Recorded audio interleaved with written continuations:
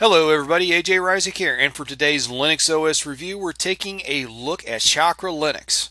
Now, what is Chakra? I'm going to read right from their wiki page.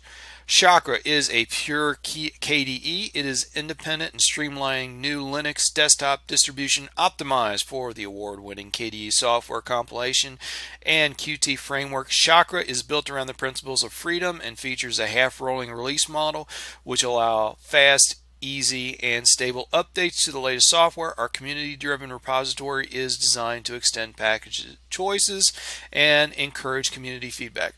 So this is a KDE distribution. By default, you will not find any GTK software here. So you're not going to find LibreOffice. You're not going to find GIMP. Those pieces of software are not installed by default. You have KDE/Qt options. And when you go into the official repositories, once again, it is all focused around KDE and Qt. However, this community-driven repository that they're talking about here, you will find GTK applications here. So if you really don't want to use the Calligra Office suite, which is what is provided by default, and you want to use LibreOffice, you can download and install LibreOffice. Same with, I saw the GIMP in there and some other GTK options that I use all the time. But the focus of Chakra is a good KDE distribution, a good KDE experience, and from what I have seen so far, they're really doing a good job at it. It's been very stable for me, and probably I would rate it equally with Chaos. If you see my previous review on Chaos Linux, I would rate those two as probably the best KDE experience when it comes to Plasma 5. At least of KDE distributions that I've been testing and trying out. I have not experienced any bugginess, crashes, and all that kind of stuff. Granted, I've only been working with this for about 2 days now, but I've been, opening applications and adding software and, moving panels around and all that kind of stuff, and everything has worked flawlessly for me. So I mean, 2 thumbs up to the Chakra development team on that one. So Chakra mentioned the half rolling release model. What is that? Okay, well, basically what they do is the core of the operating system. It follows a fairly traditional approach. It gets updated, maybe every 6 months or so. Whereas the applications themselves, they follow the rolling release model of, as soon as a particular piece of software is deemed stable, you get that update.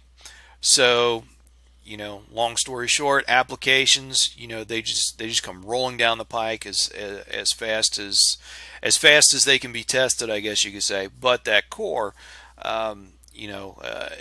they take a lot more time to test it and make sure it's really, really stable before releasing that to the distribution. And I think it shows. Like I said, very, very stable here.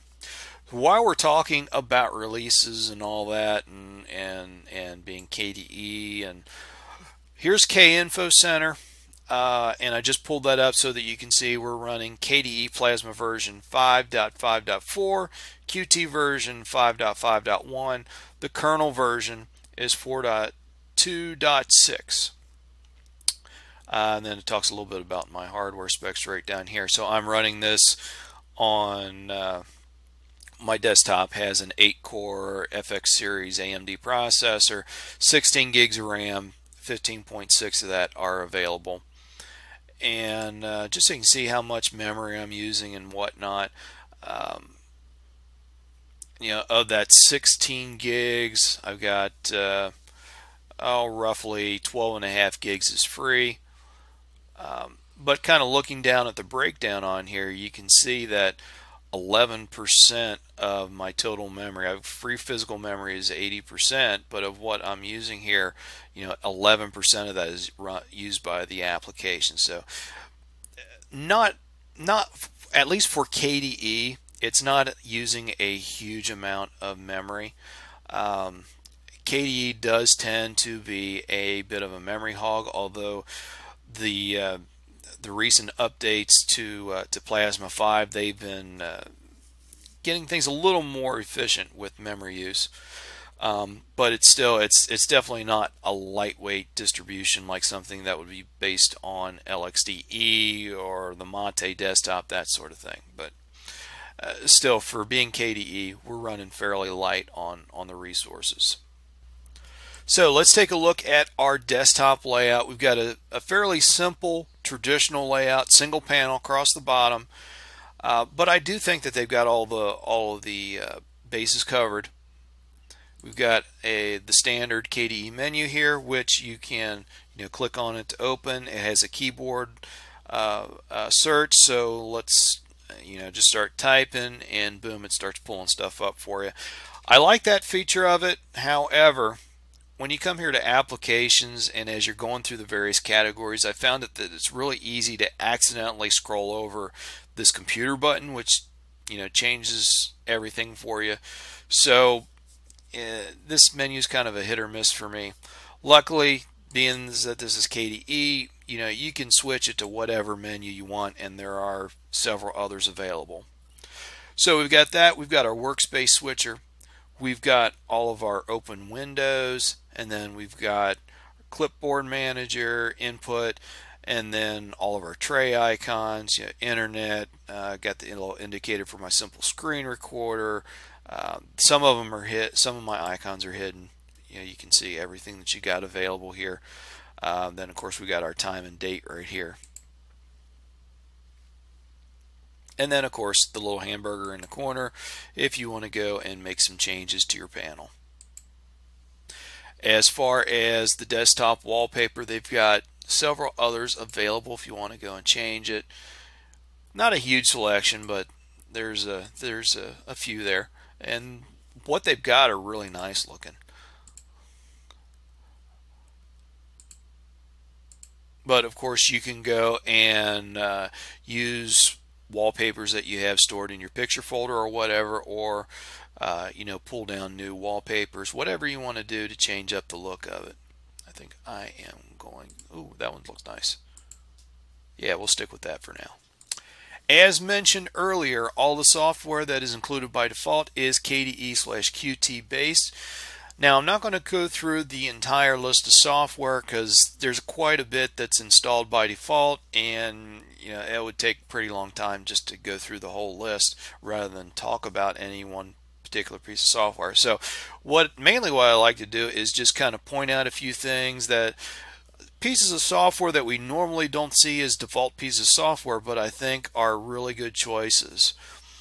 First one's going to be Krita, and basically anything that you use the GIMP for, you can probably do it in Krita. And I've been playing around with Krita for actually a couple of weeks now.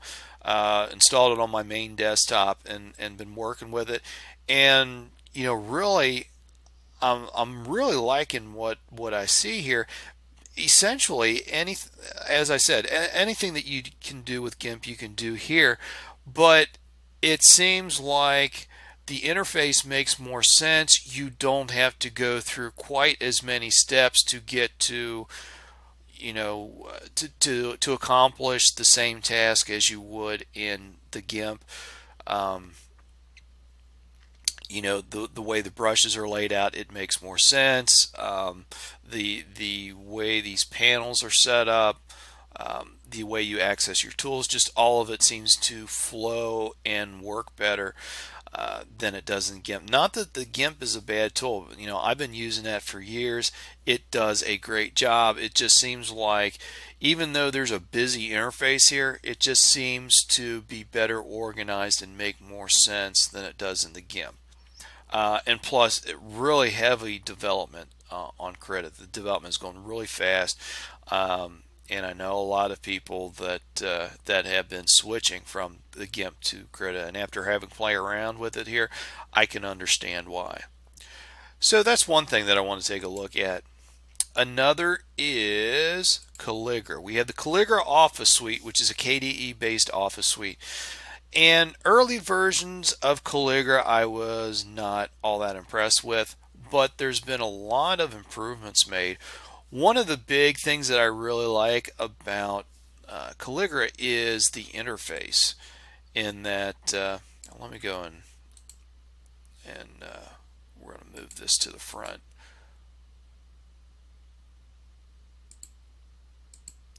So that we can see everything. But anyway, when you first open up, here's Calligra Words, which is the word processor. You've got some predefined document templates that you can use, or you can go and do a recent documents and go through those as well. Professional letter we've got here, some colorful documents. So let's go and pick that and click use that template. Give it a second, it pops open. Let's maximize this.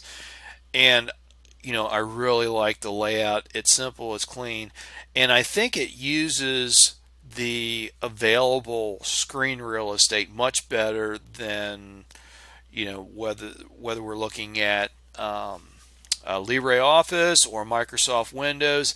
I think it's a better use of the screen real estate because most of the time we're using, say, a letter-sized document, which leaves you a lot of space on the left and right hand side of a widescreen monitor. So you might as well go and put all of your settings, all of your selections for characters and font and page layout and all that kind of stuff. You might as well go and put that in sidebars and work that way. So now Calligra is not the perfect Office suite. It's still, compared to LibreOffice, it is still lacking in features. But once again, this is a piece of software that is in fairly heavy development, and the improvements just keep coming down the pike. And I think it's a good thing to have multiple options out there, multiple available pieces of software that do the same thing, because you get a little bit of competition, and it kind of pushes development on all these projects, and everybody ends up benefiting from that. If there was just Microsoft Office, why would there be any need for Microsoft to go into heavy development? A tweak here, a tweak there. If there's no competition, why would they go and change anything? Usually in KDE distributions, we see the Dragon player as our multimedia player. In the case of this distribution, we have Boomi, which I wasn't really familiar with until that I saw it was formerly known as CM player, which I remember from back in the day, I guess you could say. So had a name change. Basically, this is a front end for MPV or MVP, I think it is, and it works really well. Plenty of options, very easy to use. Let me go and pull this out of the way, and let me pop it up. And this is just a home video that I shot in the backyard. The dog's playing. But every format that I threw at this thing, it played. Everything ran great, no issues, easy to control and change the settings on it. Just everything just seemed to work. So if you're looking for a good media player for KDE environment, this is a really good one to work with.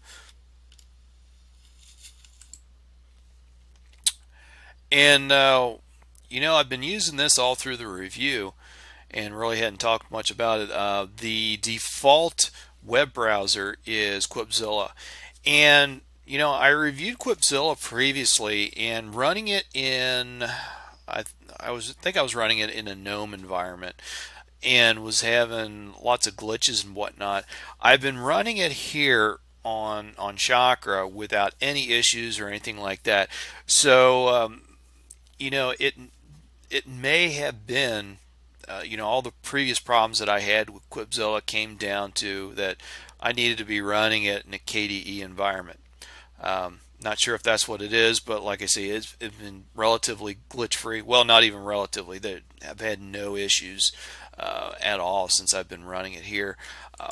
Lots of options. You come down to preferences, and you can see you've got lots of settings. So if you want to change things around, play around with the tabs, how you do the browsing, your look and whatnot. So if you want to change the fonts, that sort of thing. Fair number of extensions. They've got a few installed by default, more are available. So really, overall, it's been a really good web browser. Package management is handled by Occupy. Those of you that have played around with Manjaro probably recognize it from that distribution, or at least on the KDE versions of that distribution. Excellent tool. You've got a keyword search, so you can search through the packages, you know, or you can kind of scroll through there, that kind of thing. Down at the bottom, you get all kinds of information on, you know, there's a general description, files, transactions, all that kind of stuff. So, you know, you can search around here for, oh, I don't know, let's just look at some KDE stuff, you know, and just put in KDE, and then it starts popping up with, you know, everything that's got KDE and search. Now, I talked about the community repositories, and little alien looking button right here, if you go and click that, you can search for those through the community repositories. So let's do LibreOffice,